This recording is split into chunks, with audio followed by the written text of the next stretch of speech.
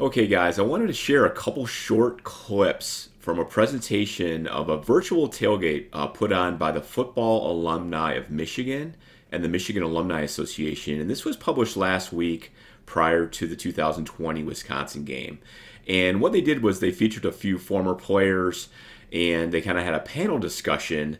But I wanted to share some insights from one of my favorite Bo era standouts, namely Big Ed Muransky, the All-American tackle from 1981.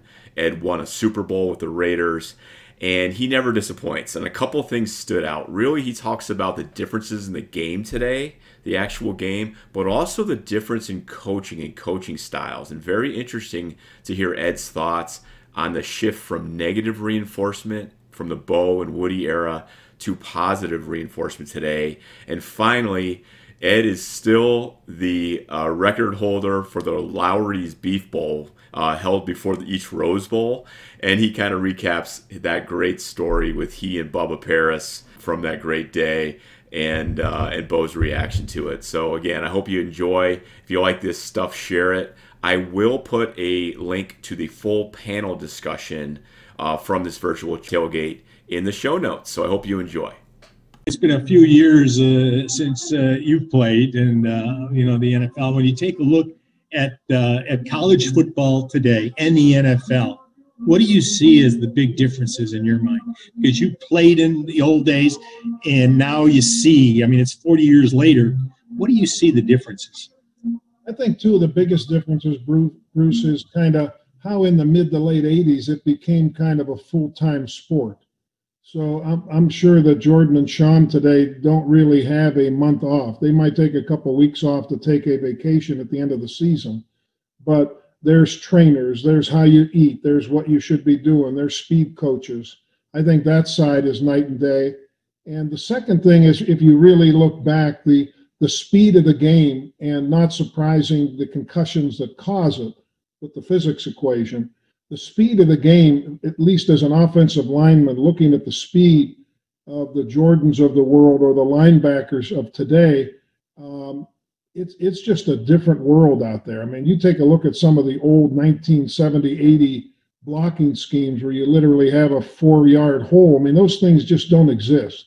So I think those two things probably more than anything.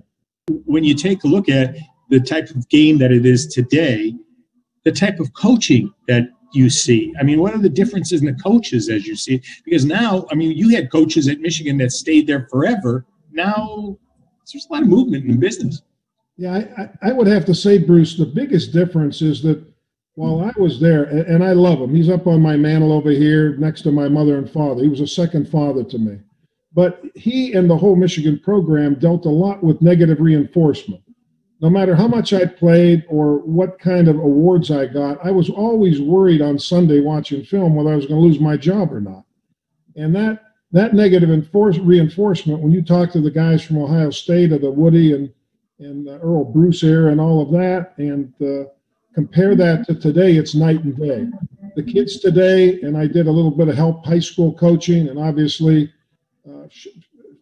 Sean and Jordan saw it firsthand. There's a lot more positive reinforcement. There's a lot more having to keep people up. And although at the end of the day you're still worried, it doesn't work with the kids today the way it worked before. And I see that big change in coaching. Bob Stoops is a good friend of mine, went to high school with me, and he said that was the biggest difference from the day he entered to the day he left, of how you really never met the parents at the end. You met the people who were in charge of them and this and that, and it just it was a different day and way, and the negative enforcement day of Bo and all the success he had just wouldn't work today. Can you tell us about the Beef Bowl? Can you tell us the story about the Beef Bowl? Is there any validity to that story and what happened? So there is. Bubba Paris and I, our freshman year, snuck into the corner of Lawry Steakhouse. He had 7 and I had 8 Diamond Jim Brady cuts. That's 16 pounds for me. The Frank family recognized me, the 50 years of them being in the Rose Bowl. Bubba and I went out that night, had a pizza, had other things. Bo Schembechler took care of us in the morning, but we were freshmen. Junior year coming over, we're somewhere over Iowa, leaving Detroit Metro. And Bo comes and sits right in between the two of us, and he said, "We're going to your favorite place tomorrow." He said, "You two fat asses are sitting right at my table. You're allowed to have two." So it's a lot of fun. The record is still intact, and it's prime rib. I still could eat a lot of it if I had to, and it was, well, we didn't even know what the hell was going on back then. You look at it, Bubba and I were 18, 19 years old, having the time of our life, and that is a true story.